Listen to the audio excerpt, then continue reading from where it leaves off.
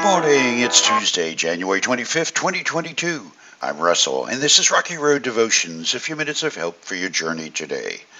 Our devotion today is entitled, A Painful Message, and our scriptures, 2 Corinthians chapter 7, where the Apostle Paul writes, I am not sorry that I sent that severe letter to you, though I was sorry at first, for I know it was painful to you for a little while. Now I'm glad I sent it, not because it hurt you, but because the pain caused you to repent and change your ways. It was the kind of sorrow God wants his people to have, so you were not harmed by us in any way.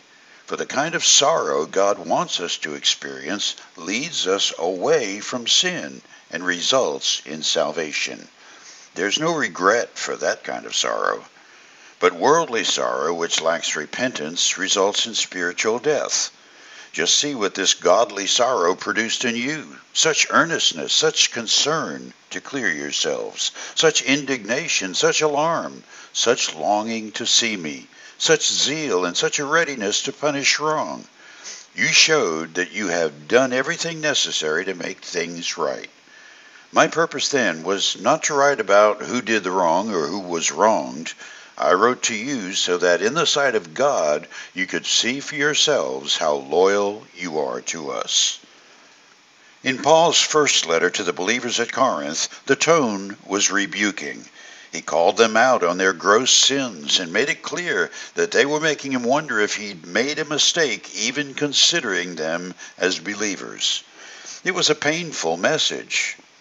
Every preacher of the gospel delivers a painful message, and more often than imagined. Just ask any of the apostles.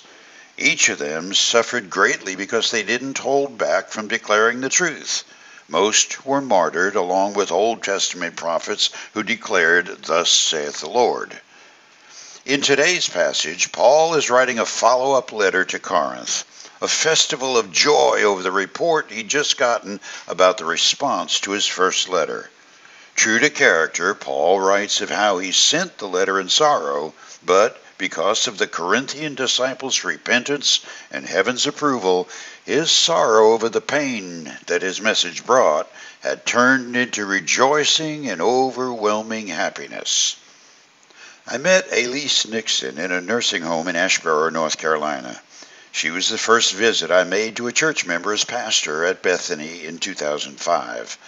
After introducing myself as the new pastor and chatting for a while, I began to inquire about her salvation, how she came to know Christ.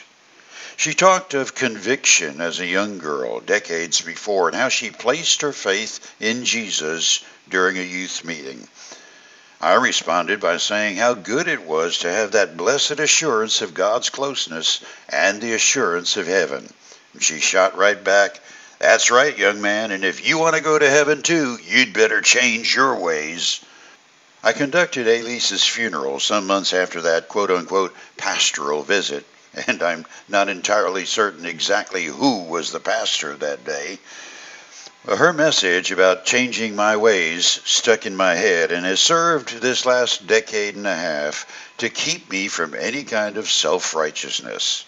In my mind, Elise is known as Paul's second letter to the Corinthian church.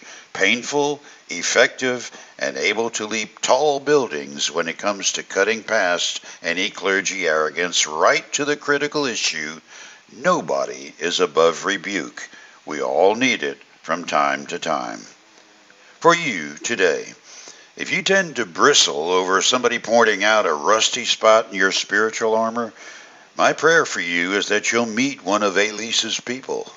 It's not that I'm hoping for a little pain in your life, unless, of course, that means it's the one thing that will bring restoration of your relationship with God and his family. So, the next time your pastor or that nursing home resident gets your hackles up, think of Elise and Paul's joy. The sermon is meant to bring all of it. You chew on that as you hit the rocky road. Have a blessed day.